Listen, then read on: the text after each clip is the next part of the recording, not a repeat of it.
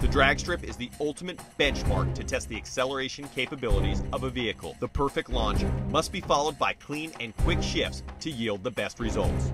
Power to weight ratios, vehicle gearing, and traction are all put to the test. Publisher Michael Ferrara and legendary import drag racer Stefan Papadakis are both NHRA licensed competition drivers. This pair will each be crashing the gears to deliver the best performance from each vehicle. The location will be Auto Club Dragway in Fontana, California.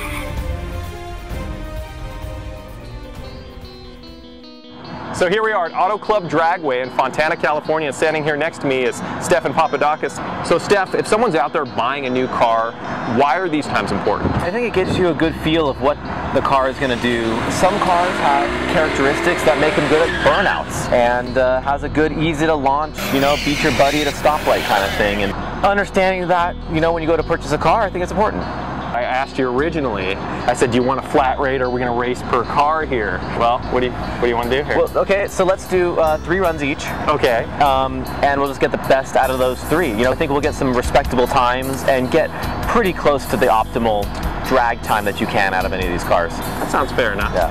Okay, $100 per car? Sure, let's go for it. Okay, good luck. All right.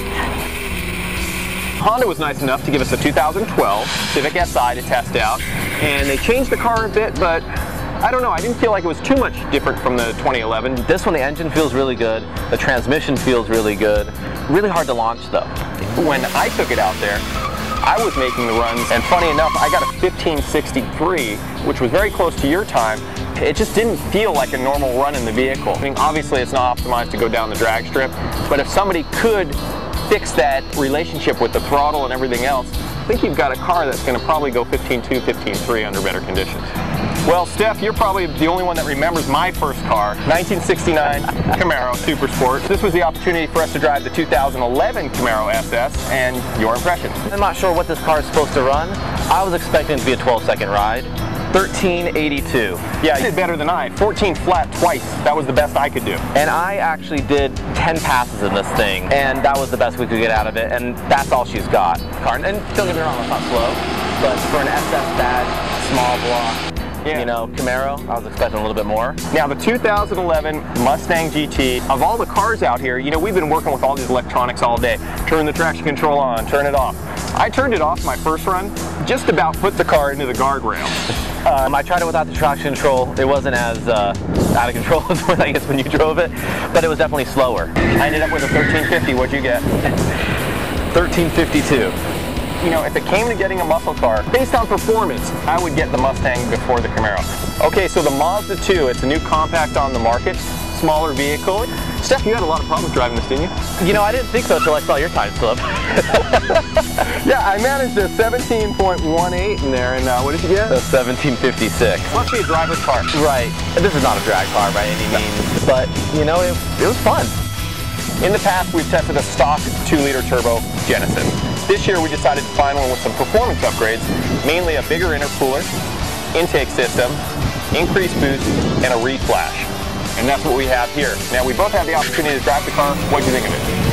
It doesn't feel like a Korean econo box. It's a sports car. That's what I'm getting at. And that was unexpected. They did a really good job with this car. 1454 was your best. Okay. I got a 1461. Probably the weight difference, I think. I don't think it's driving. Okay, so here we are with the 3.8-liter Genesis. And the big question is, was it quicker than the fixed-up 2-liter? I actually didn't drive it quicker than the red car, than the 2-liter turbo, but I guess you did.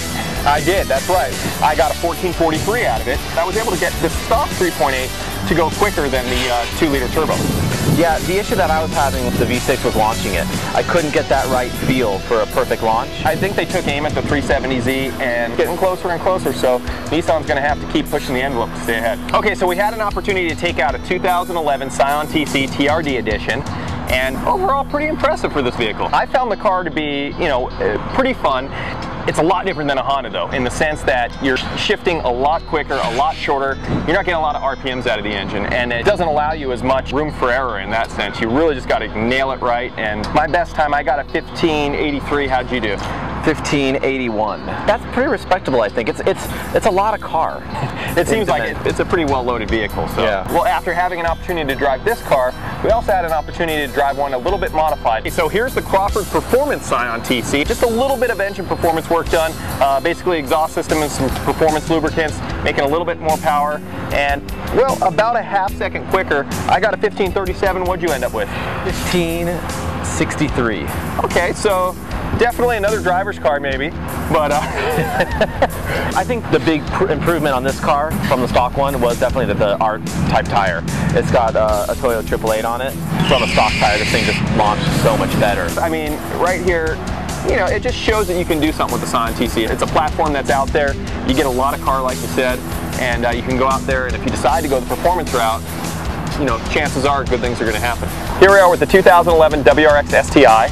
Now this one's been lightly modded from ESX Motorsports. It's got an intake system on it, an exhaust system. What's your impressions? It was more fun, I think, because you could actually get a good, you know, launch and control the slip with the clutch. Interesting. I had a lot of fun with this car. You did better than I did. What were you able to get out of it? Yeah, so 13.6. 13.6. With the traction control on, my best was a 13.8. That was the best I could do in it. But take that traction control off if you're bringing it to the drag strip. So we've already talked about the STI. We've talked about the Rally Arts. And that brings us to the Evo MR. I couldn't get that RPM to come up above like 2,500, and I think the best I did was like a 14.2 or a 14.3. Again, you know, it's playing a video game. You know, there was no real driver feedback. It's just get the sequence of events right and go for it. But, you know, very refined. It shifted very nice. Felt really solid. It's a step up, I think, from the older version. Okay, so the Lotus Evora S. New vehicle out there, a supercharged 3.5-liter Toyota engine, mid-engine, rear-wheel drive. What do you think? It's not a drag car. So I got a 1309, basically a 13 flat, just kicks off from a 12-second quarter mile. I did a little bit better. I got a 1301 on it. This is kind of like a grown-up Elise. It'd be a lot more practical as an everyday car. It wouldn't be as fun at the track. Yeah, my favorite part about the car was you could get in there and it's got your clutch, you've got your gear, you can throttle it, you can do a burnout, you shift when you want to. It's back to a driver's car. Right, I mean, you just turn off traction control, you hit the sport mode, and you're good to go. Here it is, the 2012 GTR. It's a bone stock 2012. The only upgrade are Sparco seats in it, so that was about it. Tell us your impression. It felt like a purpose-built new school drag race car to me. It launches perfectly, it shifts perfectly. I didn't do anything. It was amazing. That's definitely amazing. And like you said, you basically point the car going straight when you start out, and you basically just hang on. like a Skyline commercial, but I'm not favorable to this car or any of the cars here. It just kicks butt on the drag strip.